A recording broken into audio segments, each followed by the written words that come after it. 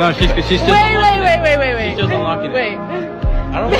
Hold on, give me a second. I want to see real. What's going on, guys? Shak-Clips here once again, and today I see some crazy clips of the worst cheaters I can find. Now, like always, guys, my favorite clip will be at the end, but in this first one, it is absolutely ridiculous. This woman pretty much confessed to committing a felony on a man who cheated on her. So I was going with this boy, and I had found out he cheated on me. So he had this kid, and I knew somebody that had herpes.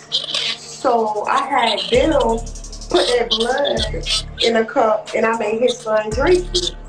And now his son got it. Like, you just get. How you just give him some blood? Bruh, there ain't no way the son drinks straight up. Man, listen. Man, that little boy. You gave it to a little boy.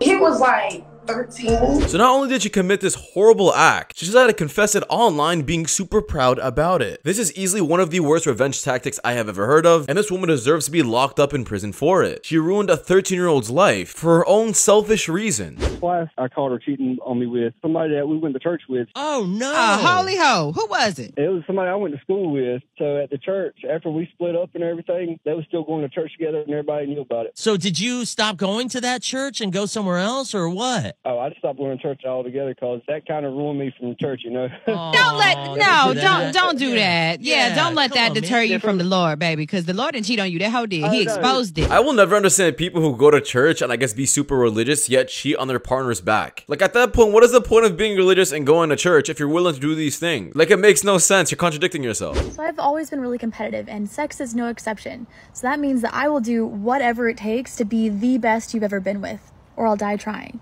Oh, say less. What's your favorite position? Bro, to be honest, I like getting my hit from the back so hard. Oh my god, like if you raw dog this you gotta dig her fucking guts out. Yeah, that's definitely enough internet for me today. A girl will spew this kind of nonsense on the internet and then want a high-valued man afterward. Like, you just literally destroyed your reputation. What's your New Year resolution? To spend more time with my husband. That's my husband. I'm not sure how the husband is so cool with this, like smiling, putting his hand in his pockets. Isn't that your wife, bro? Go get her. Never told your ex. I slept with his brother. Yo, killing me with this. What? I did tell him that though. Wait, what? I did end up. I told him before we started dating. And he still dated you? Yeah. She's definitely lying. You could definitely tell she changed her mind at the end of it. She thought it'd be super funny to tell her dirty secret, but didn't realize that a bunch of people just don't like cheaters. There's one thing that you've never told your ex. Sleeping with other people on the side just for fun without them knowing, like secretively, like very low-key, because I kind of get like a little rush from it. Okay, so you said sleeping with other people, which means that there's like more than one. Yes. And that is exactly why a lot of people cheat, is because they get this simple rush of doing something sneaky and evil behind their partner's back. Absolutely selfish. One secret you never told your ex. I f***ed a lot of his friends. Sorry. Damn. How many of his friends did you f***? I was cheating on him. I cheated on you. How many times? Like 17. Cheated. I cheated on him. There's one secret you never told your ex. I f***ed his teammate. What is one secret you never told your ex? That I cheated like a bit of times. Do you have some? I mean, I cheated all the time. How many times is all the time? Like, realistically? Every time I got the chance. The common trend I see with all of these women is the fact that they are in the street, and I guess going to nightclubs. And I guess it shows that these are the kind of women you have to avoid and not date ever. They're definitely not wifey material. Cuddle with your brother-in-law in bed, do you? Yeah,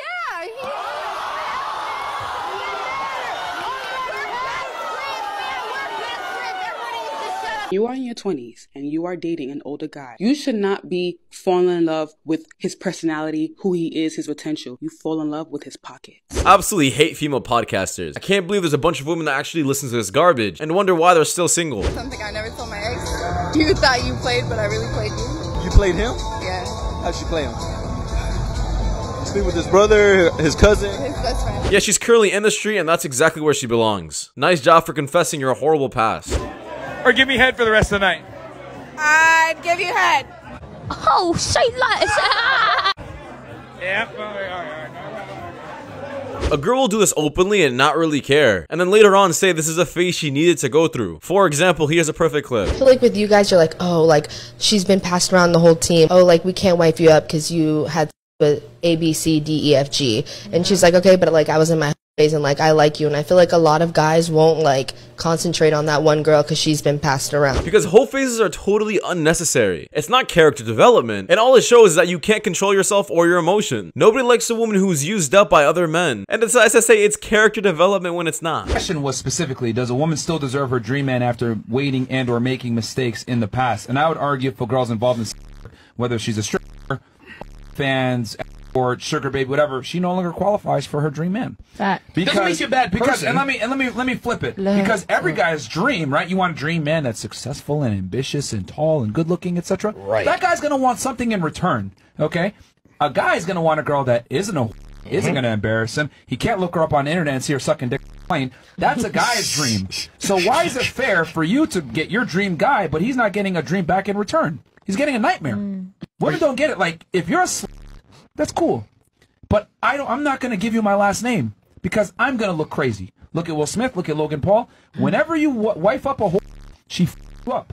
Every time. So with all due respect, you don't deserve your dream man. Yeah, he's 100% right, and the only reason a bunch of women are also staying quiet is because they also understand he actually has a point. But let's all be honest here, they understood what they were doing when they signed up for this lifestyle, and once they get into this industry, there's really no going back. Texts me and says, I hope you have a good day. I hope you have a good week. I hope that you show you right there. Get out of my face. Get out of my phone. Like, put some effort. Actually try to make me have a good day. You know, like, send me a coffee. Can you send me flowers? Can you send me you? Can you send me food? Bro, you telling me I hope you have a good day why would I have a good day just because you say that? Actually, you just pissed me off. Now you just pissed me off. My day went from bad to worse. Yeah, this woman just pretty much wants to use a man up for his resources and doesn't care about what he says. Unless he's buying her things, she doesn't really care about what he has to say. And just has to go on the internet to embarrass him for it? Hey, so there's something I've been thinking about lately. Could we, like, normalize putting whether you snore or not in your dating profile? You know, just like you're hot, you know? You make a lot of money. It ain't worth it, man. Like, what? I don't want to be here. I do not want to be here right now. Please. I have work in the morning. I can't do this. Now this is a genuine red flag that I feel like is relatable. I'm sorry, there's no way in hell I'm dealing with this. She's definitely sleeping in the street. Boyfriend who was literally like horrible to me. I don't know how else to say it. Like really mean.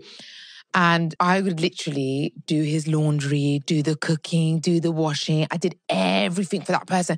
He didn't deserve shit. And the worst thing is at the end of it, they'll be like, you've never done anything. Yeah, that's what bothers me. It's like, you never, like, excuse me? After everything I've done, you say I've done. Even if you broke up with them, they're so self-obsessed, these people, so narcissistic that they'll carry on their life thinking, her loss. Yeah. Because I was so good to her, she didn't do anything for me. Yeah. These men are the most dangerous men. He'll find reasons to be like, I'm the bad guy, and he's the victim.